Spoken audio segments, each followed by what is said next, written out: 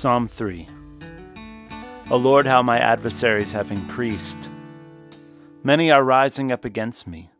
Many are saying of my soul, there is no deliverance for him in God. But thou, O Lord, art a shield about me, my glory and the one who lifts my head. I was crying to the Lord with my voice, and he answered me from his holy mountain. I lay down and slept. I awoke, for the Lord sustains me. I will not be afraid of 10,000s of people who set themselves against me round about. Arise, O Lord, save me, O my God. For you have smitten all my enemies on the cheek. You have shattered the teeth of the wicked. Salvation belongs to the Lord. Your blessing be upon your people.